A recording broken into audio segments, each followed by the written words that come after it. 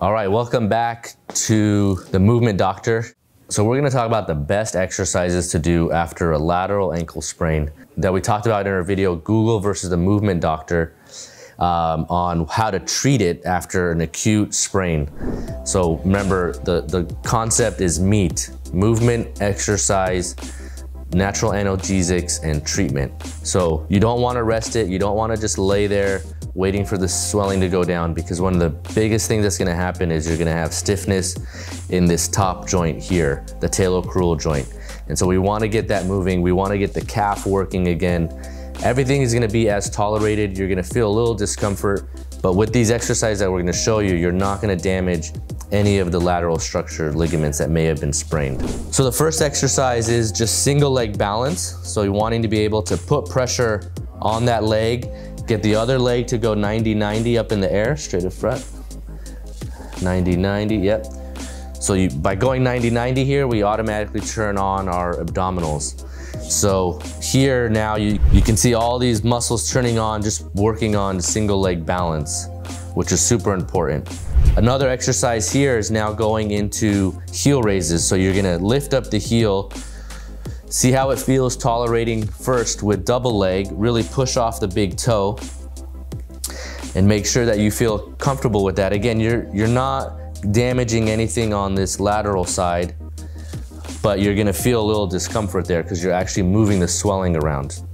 If you feel comfortable with two legs and you feel like it's something you can tolerate single leg, then you hold that on the opposite arm of the injured side and you're gonna go up and down on the single leg that's injured. And again, we're not damaging anything here. You're just gonna feel a little bit of discomfort, but that's okay. If you're feeling like you can't even lift up and you can't even raise, then that's a sign that you should probably hold off on these exercises. So another way we really wanna target this guy is by doing a lunge with the injured side as the front leg. So you can see here, you wanna really focus in on what's happening to this talocrural joint. And the idea is to not only just work on your quad and hamstrings like this, but then to also drive your knee as far forward as you can, making sure the heel stays down. So really kind of driving that talocrural joint forward. This is where you're gonna feel a little bit most of the discomfort because a lot of swelling drifts into that joint, which is closest to the area where the ankle sprain is. So by kind of moving a lot of that swelling around, you're getting a lot of benefit from this exercise if you can tolerate it. And you can vary it. It doesn't have to be all the way, so you go halfway on that. So we can go halfway just to kind of get some movement in there, but you gotta definitely start getting some movement in there. And then you could switch positions where now this injured leg is in the back to get a good stretch throughout the whole anterior, posterior structures. Again, as tolerated is gonna be super important.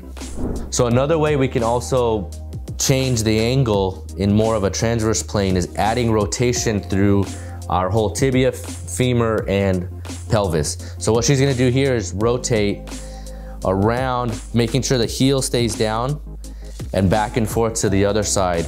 So she's getting enough rotation in this area so that essentially what's happening is the tibia is now rotating along this. Again, might feel a little discomfort, but it's a good way to kind of loosen up a lot of the structures down in here. So you're adding rotation through upper body, down to the femur, down to the tibia, with your ankle still fixed to the ground, and you're adding some rotational stuff there as well. So another important exercise here is to add in some type of slant board where you can get a stretch from the back of the structures here with the knee straight, or now with the knee bent, also adding in more stretch through the talocrural joint and a different angle you'll get with the knee bent in the back structures near the Achilles. This one especially after an acute ankle sprain, you know, a couple days after, you're gonna feel a lot of discomfort on this lateral side here. So again, all you're doing is stretching here, you're stretching some of the structures there, but you're not damaging anything. And you're not overstretching it to the point where it's harmful. We're just trying to get a lot of that movement as part of the MEAT program that we talked about to kind of really get going here. And so now taking that slant board, going the other way, you're working on really kind of getting some forced flexion here, eccentric training of the quadriceps, the anterior shin muscles, all the way down into that talocrural joint again. So the focus really is to have less discomfort in this talocrural joint. That'll be very beneficial after an ankle sprain. We've seen many here in the office, and a lot of them we do all this stuff for, and the recovery time is a lot greater than if someone was just in a boot, on crutches, waiting for it. As long as there's no fracture and you know the severity of that ankle sprain, all this stuff is definitely okay to do. But definitely talk to your doctor or your physical therapist to make sure, because everyone's injury is different.